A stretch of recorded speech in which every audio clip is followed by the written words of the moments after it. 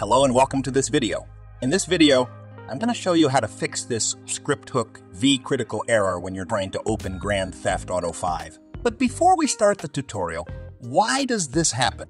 This happened because you are using an older version of some mod files called script hook V. This happened when Rockstar Games, the creators of Grand Theft Auto 5, updates the game, and your files aren't updated yet. But we will fix that now. First, you have to check your game version. You can do that by right-clicking your gtav.exe file, then click Properties and then Details. This file can be found in the gtav folder. Under File Version, you can see the current GTA 5 version. That is the version you have to update your files to. All right, go into your browser and search for script hook V or click the first link in the description.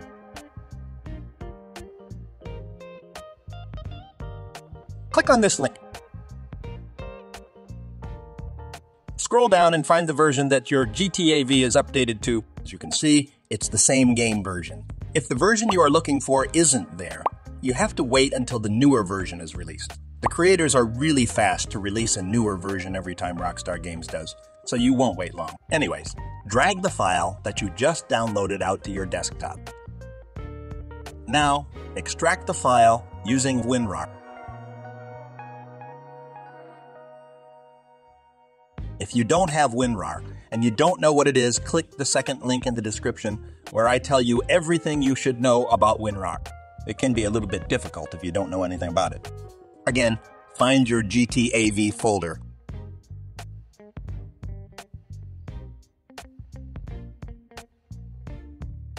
Drag the dinput 8 and script hook V file into the gtav folder and then click the check button. Now you've updated the files. When you now try to open Grand Theft Auto, it shouldn't give you the message. To be sure nothing is wrong, I'm going to go into the game and check if everything is like it should.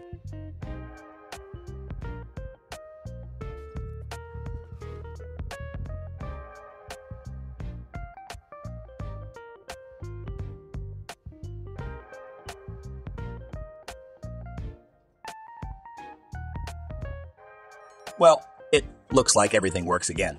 Some things in the game right now is not like the normal gtav. That is because I'm using a mod menu for offline mode called Menyoo. I have made a download tutorial on that.